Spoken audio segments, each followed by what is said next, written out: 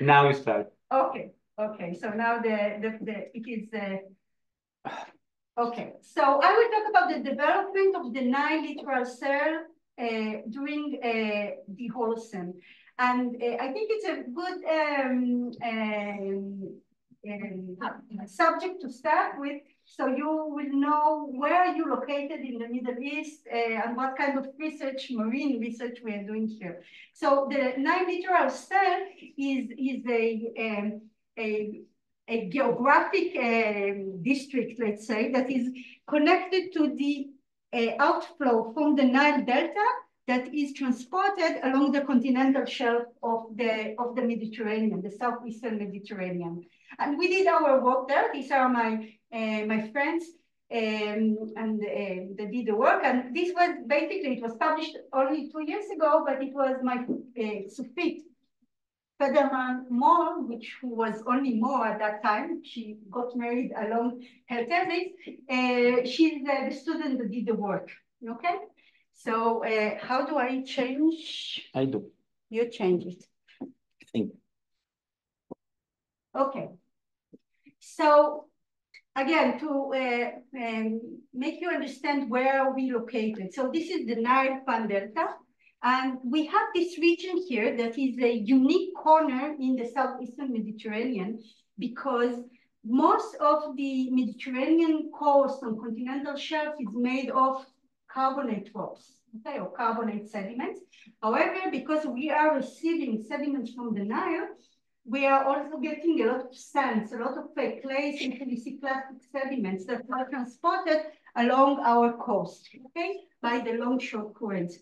And this condition is relatively new in terms of geology because we are starting to see it only 250,000 years ago, okay? Before that, we have, this is a rich carbonate unit, okay? Before that, we have mostly carbonate units on our continental shelf, but starting 50,000 years ago, we are starting to see the famous sand of our coast, okay? The quartz, yellowish light sand. Okay, so this is a unique condition.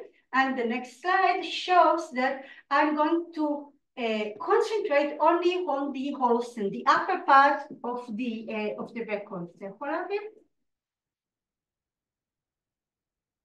Okay, the upper part of the record. So there is a full record, and there are a lot of works that were done on that record, but let's get into the last 8,000 years.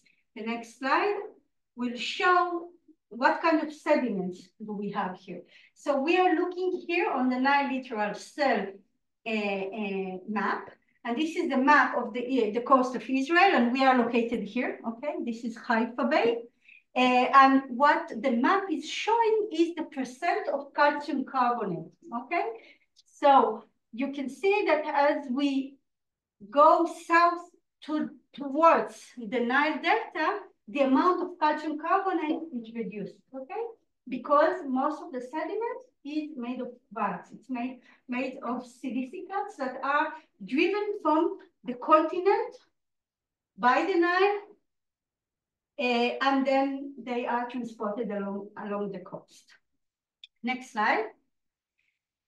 Another important phenomenon in order to understand the record that I'm going to show you is that in the past, before the Nile River was dammed by the Aswan dam in the 1960s, Nile floods reach the Mediterranean annually, carrying huge amounts of sediments, okay? This is an image from the 60s showing these flood plumes entering into the Mediterranean. This is, of course, relatively fresh water, so it is floating on the seawater.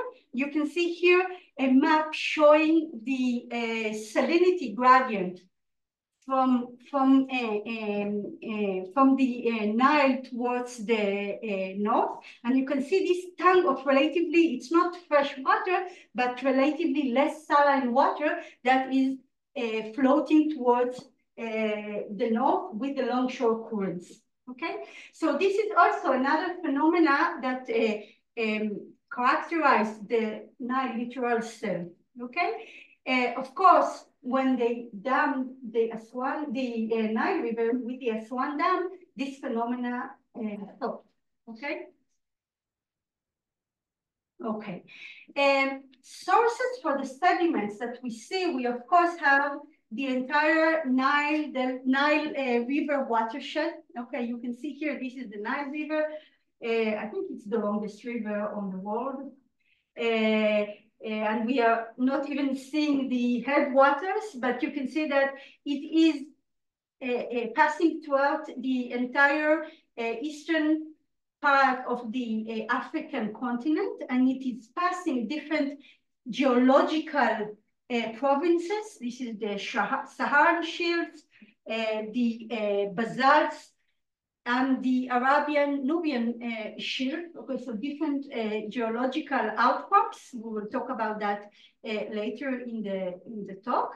You can see that we also have a lot of dust storms. Okay, and these are images from current days. Okay, we know that during the glacier periods, the amount of dust that arrived into the region was even much higher. But this is a significant portion of the sediments that at the end will arrive into the sea with the rivers. And these are the local streams, okay? So these streams are in their watershed, they're cleaning their watershed, bringing all of those sediments into the continental shelf, into the Nile Littoral Cell. So we have an interplay between the sediments that are coming from the watershed of the Nile River and sediments that are coming from local sources, okay? Next slide. Okay, just again, this is just a map showing it more clearly. You have here the Nile Delta with the river arriving. We have the continental shelf. This is the shelf edge, and the continental shelf was exposed during the last glacier maximum. Last glacier maximum sea level was about 100 meters below the current sea level. So all of this area was exposed. And you can see here also the Sinai Negev sand dunes, okay, that are also sediment that was transported from the Nile Delta and then blown into the Sinai Peninsula. And from that, we have the derivatives of the less soils, okay? So this is also Ionian sediments, much more, they are fine grain, and they're mostly representing the dust. Okay, this is sand that is transported close to the surface, and this is dust that is coming from the atmosphere. And we want to study the development of the Nile Littoral Cell. We want to understand how the continental shelf, how sediments accumulated on the continental shelf, and we are doing it using two sediment cores, V110 and V115. Okay, these two cores were available to us due to some engineering coring. We didn't go and get them. They were too long. They're about 7 meters. Today we are able to get 7 meters, but when we just started working here, we didn't have the equipment to get 7 meters of sediments from the bottom of the sea. And there were retrieved from around 30 meters, okay, of water there. Next. Okay, so now let's go into the results and look at the basic parameters of sedimentology, grain size, okay? Before that, you can also see here the age depth model. This is depth and this is age, and you can see that we have the older samples at the bottom, and as we go up in the record, we are getting younger and younger ages. The fact that the model was linear and looked nice like that showed that there is continuous accumulation on the continental shelf. Okay, we then measured grain size in the course. Okay, so we had about 7 meters of quartz, but because we did them, the results, this is the percent of grain size, and then the depth of the core was transferred into calendar age before present. okay? We know what is the age of each horizon in the core, so we can now present it as calendar age before present. And these are the two cores, the northern core in blue and the southern core in red. And you can see that there is a big change that is seen mostly in the red core. Before that, you can also see here the reconstructed sea level change, okay? So about 10,000 years ago, sea level was still low, but as we progress into the Holocene, the glaciers in the polar regions are melting and sea level is rising, okay? So there is a big change here that we are seeing. There is a rise in sea level, and then about 5,000 years ago, it stabilized. And this is about the current sea level that we have today, okay? Before that, the continental shelf was still exposed, okay? So you can see in the southern core that we have a lot of sand compared in the early Holocene compared to the late Holocene, okay? So, and אתה יכול לבדוק מה יש לי עוד בשקופית הזאת? תלחוץ? אוקיי. עוד אחד? Okay, so here you can see it. I will move to that. We can see that we can divide the southern core into two areas of conditions. Here we see the sea level rise and probably the nilotic transgressive sands, okay? We know that when sea level was rising, it was taking sediment, eroding sediment from the Nile Delta. This is a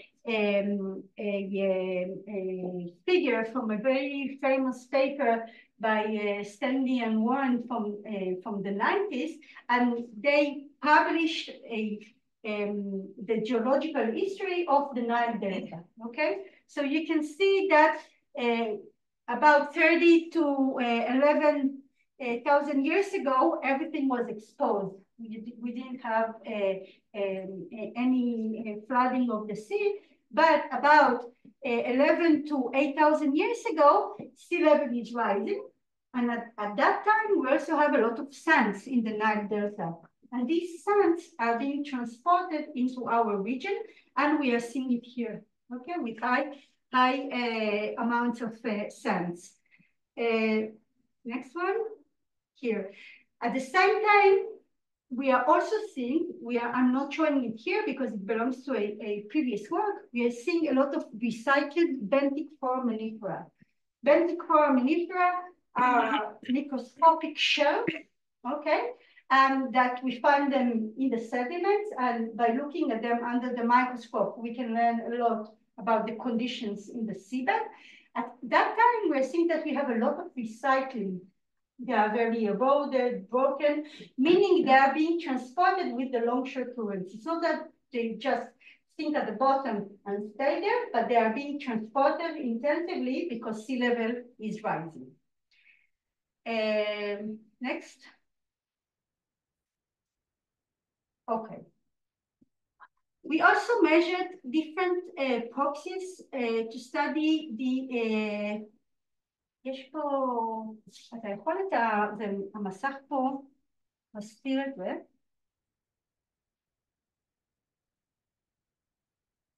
מה לעשות? סליחה? אוקיי, anyway. לא, כאילו, אתה רואה שזה מכוסה שם למעלה? במסך אצלך זה פס שחור. Okay, never mind. So first of all, we are looking at the three different proxies. Okay, these three proxies are the amount of calcium carbonate. If you remember, in the first map, I showed the amount of calcium carbonate along the Nile Littoral Cell. So you are seeing here that there are changes in the calcium carbonate content in the cores. In blue, it's the northern core, and in red, it's the southern core. We also measure the total organic carbon. This is the amount of organic carbon that we see in the sediment, and also the delta C13, okay? Data C13 can give us information about the source of the organic material. Is it coming from terrestrial areas, like, wood or pollen, or is it connected to phytoplankton blooms, okay, algal blooms in the sea? So what we can see here, that there is a big transition, okay, that is happening about 5,500 years ago, okay? We already said that at that time, sea level is rising and it's stabilized, okay? But here we are getting more information from the primary productivity process. So we are seeing here that we have an increase, or we have high content of calcium carbonate in the beginning of the Holocene. And then we are seeing a reduction in the calcium carbonate. The reason for that, or the reason, the interpretation is that the amount of sediments coming from the Nile is changing, okay? We don't get the same amount of sediment coming from the Nile River, okay? And a hint for that is that you can see here that we have high amount of calcium carbonate after they started operating the Aswan Dam, okay? The Aswan Dam, what does the Aswan Dam does? It stops all the fine sediments, the clays, it stops them in the dam, and they cannot come. And the reaction of the Nile Littoral Cell to that is that we see less clay and we see more calcium carbonate in terms of percentage, okay? So the reason for that is that we have less sediments coming from the Nile at that time, okay? We know that we saw a lot of quartz grains, but they are coming from the Nile Delta that is being destroyed by the transgression of the sea. But the fine sediment that is coming with the river, for some reason, is not coming. And we will talk about that more. We see that we have low sea surface productivity, okay? The TOC is lower, but then here we are starting to have higher content of total organic carbon, okay? So there is a big change in the amount of nutrients that are coming. And also we can see here that we have in these conditions, oligotrophic conditions, we almost don't see the delta C13 is giving us only a signal of terrestrial organic material. And only after 6,000 years, we are starting to see phytoplankton blooms, okay, or the percentage of phytoplankton blooms increase, okay? And this means that we have more nutrients that are coming into the area. We can also see a big difference between the north and the south, okay? And what could be the reason for that? The reason for that is the distance from the source of the nutrients, which is the Nile River, okay? In the north, we have lower content of phytoplankton blooms compared to the south, because the south is receiving every summer the floods that are coming with the Nile. Next slide. Okay, now I want to move. We looked at the primary productivity proxies. Now I want to look at the geochemistry, the major and trace elements, okay, that are representing different sedimentological fractions. So first of all, we plotted everything on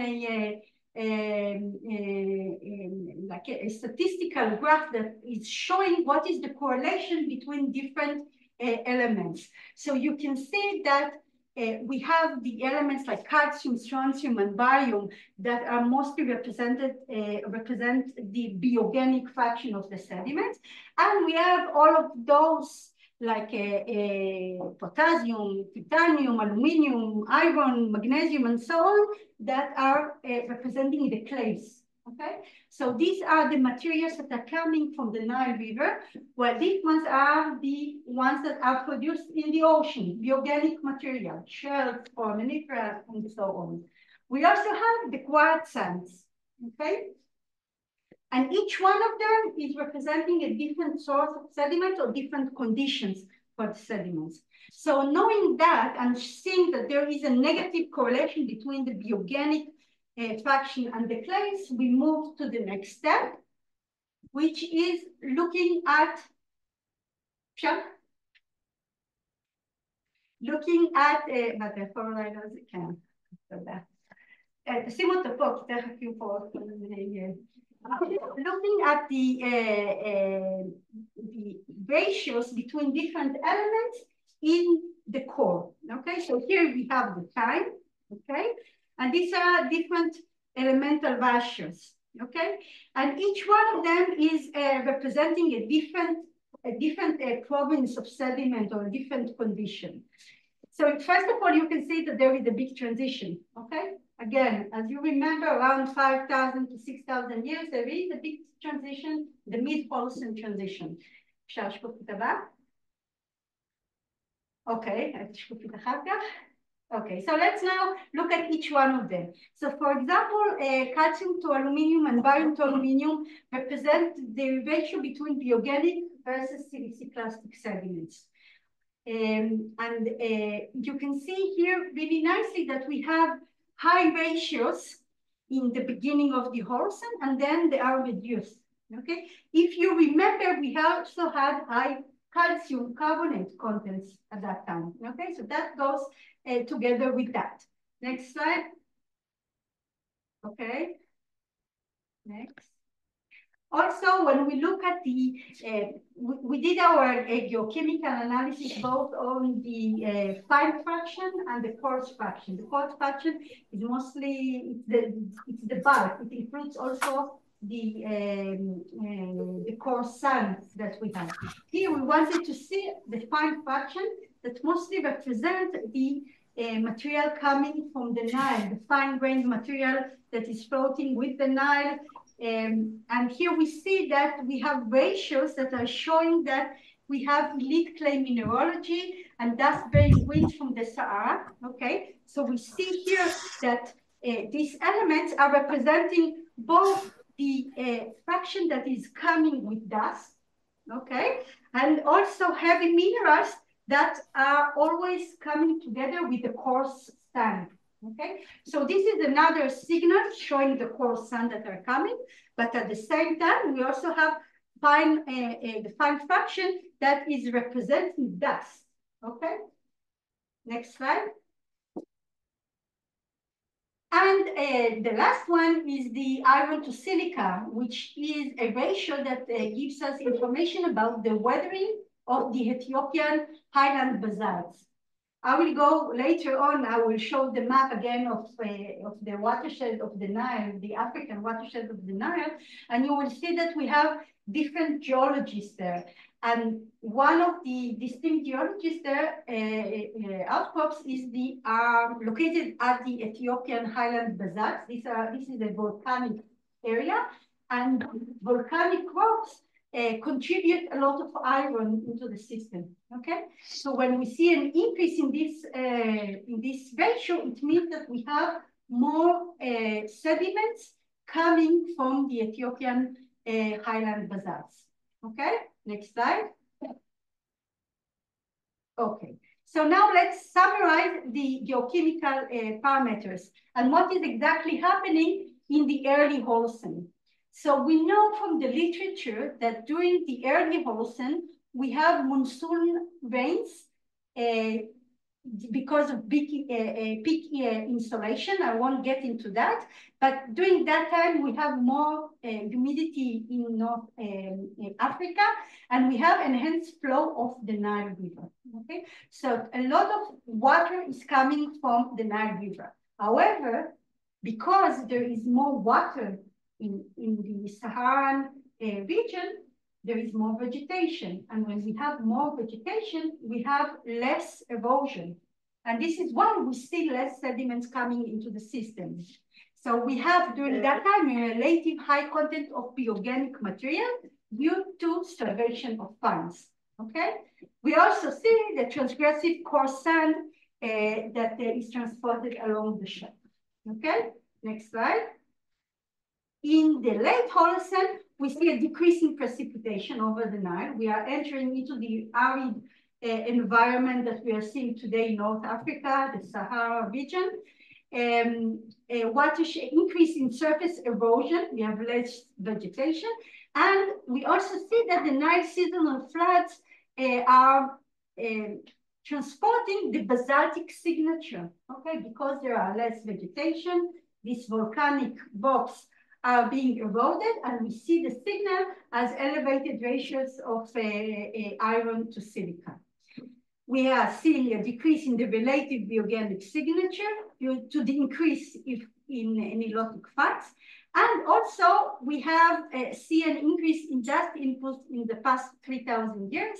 This is like an anecdote, but this increase, the resolution of this research is not concentrated in this last few thousand years, but there is evidence that we see it also in the Dead Sea and in other records that in the last 3,000 years, the climate even becomes more and more arid, okay? And we see it in that. You can see that we are only seeing it in the northern core because the southern core is mostly influenced by the material that is coming from the Nile, okay? So it's not seeing this signature of aridity that is it is characterizing more the Levant area, which is more arid than the rest of the watershed of the Nile. Next slide. We can also see when we look at the local streams versus the Nile contribution. I plotted here the iron percentage versus the alumina percentage, okay? And you can see really clearly in both cores, we have the blue and red cores, the northern and southern core. And all of those dots are after 6,000 years, and all of those dots represent the early Holocene. And on the margins of this mixing line, we are seeing the local streams versus the Nile sediments. Okay, so it's a very clear cut. There is a transition that is happening about 6,000 years ago. Before that, in the early Holocene, we mostly saw the local streams in the region. And after 6,000 years, we are seeing the signature of the basalts, the Nile River sediments. Okay, next. Okay, and what are the local sources of sediments? Okay, it's kind of when we started, when we worked on that, we didn't imagine that we will see the signature of the local streams because we have this mighty Nile River, the largest river in the world. How we will see a small signal of the local rivers, but we did see it because if you remember when it was wetter here, there was more vegetation and less erosion. And what is the local signature? The local signature are the soils that are made of dust that is coming from all the region, okay? So these are images of the Negev highlands. We have these Aeolian deposits, deposits, and they are flushed with the local rivers into the Mediterranean, into the Nile Littoral Cell. And while now it's a completely very arid desert region, in the early Holocene, the climate was wetter. Okay, so we had more flash floods entering into the Mediterranean, transporting these sediments that originated from dust that deposited on the watershed. Nicholas, next. Okay, so to look at the more regional image of the sediment sources, we move to look at the last proxy that I'm going to present here, which is strontium isotopes and neodymium isotopes. Okay, this is the epsilon neodymium, another way to present the ratios is neodymium, and this is strontium 87 to 86. And again, you can see here, really, I won't get into the systematics of strontium and neodymium. It's very complicated. But first of all, two things you can see here. Here, that there is a transition at the same time. So we see this transition in all of the proxies. And also, you can see here, again, this is the geological map, the Saharan shields, Arab-Nubian shields, and the basalts of the Ethiopian highlands. And you can see that each one of them has a number here that can be attributed to that geology. So it is a signature of the rocks of those regions. So if we have material that is eroded from these regions, we have a signal for those regions. Okay, so these regions are contributing sediments that are transported by the Nile, and especially the Saharan shields and the Arabian-Nubian shields are also contributing materials as dust. Okay, dust coming from the desert is most of the time sourced from these regions. And אולי תזיז אותי רגע, כן? And you can see here, these are the basalts, okay? The basalts are mostly eroded by the rain and transported by the Nile River. Next slide. Okay, next slide. Okay. Okay, so basically this is, I think, the last slide before my summary, and it's the most complicated one. We are looking at the neodymium and strontium fields. Okay, these are two isotopic systems that can give us really good information about the source of the sediments. They are very accurate, and the way geologists work with this kind of isotopic systems is to compare them with different sources. Okay, so on this plot we have in yellow, and you can see here in red and circles and blue triangles the samples from our course, and the rest of the fields are representing other sources in the area of the Levant and North Africa. So, for example, the Sahara granatoids and the African Nubian shield granatoids, these are their fields. Okay, so rocks coming from these areas have ratios of strontium between these numbers and of epsilon neodymium between these numbers. Okay. However, a lot of work was also done on sediments in the area of Israel and the Levant. For example, we have here mountain soil coming from this region, okay, in the Galil. We have less sediments from Netivot. This is in the Negev. We have the Negev less sediments, okay? So we have different fields of epsilon neodymium to strontium isotopes that are a signature for different possible sources. So this way, it's possible to try and understand where the sediment is coming from.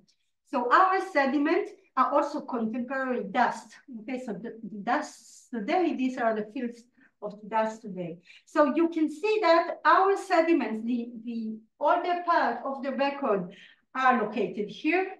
And they moved here, and now they moved here. And you can see that it is happening, at least in these two fields, it is happening in both of the cases.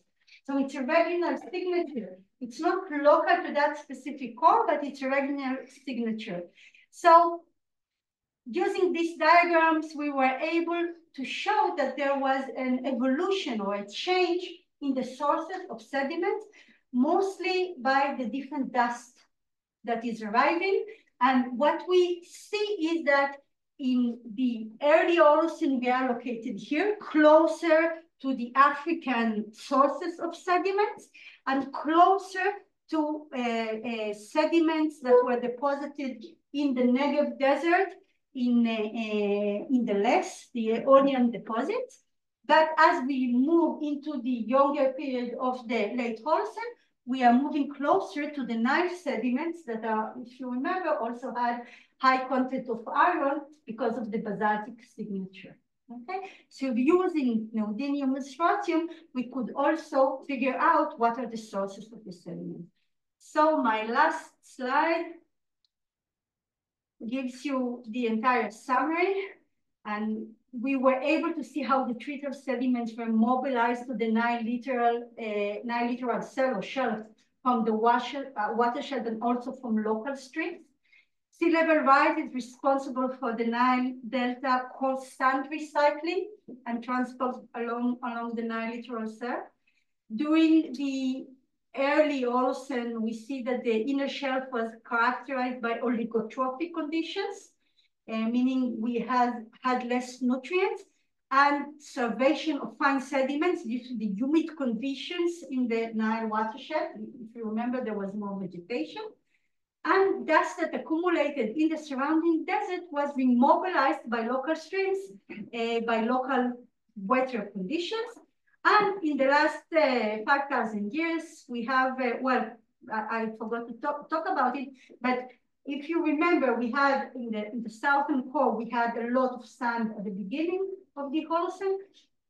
And in the later Holocene, the late Holocene, we see a distinct mud bed. Okay, the sediments become finer, and they represent the materials that are coming from the Blue Nile basaltic sources. And they represent the annual summer flash floods that are coming with the Nile. And in the last few thousand years, we are also seeing a signal for acidification of the region. That's it. Thank you for your attention. Any questions? Yes. And first of all, thank you for the lecture. It was very interesting and important for my. Yeah. You said that in the early Holocene, it was a humider period with more participation, more vegetation, and more organic matter in the Nile Delta. And it's not goes in the same hand to me with the oligotrophic condition of the southeastern Mediterranean, because if we have more organic matter in the Nile Delta, we assume to have more nutrition. אתה יכול רגע לחזור אחורה, ממש די בהתחלה, להפוך עם הפרופס הראשון. הפרופס הראשון. More up. This one. Yeah, this is what I talked about. Total organic carbon was low. It was low, but we had more vegetation in the delta. So we didn't have more vegetation in the delta. We had more vegetation in the headwaters of the Nile River watershed. So it prevented erosion of sediments.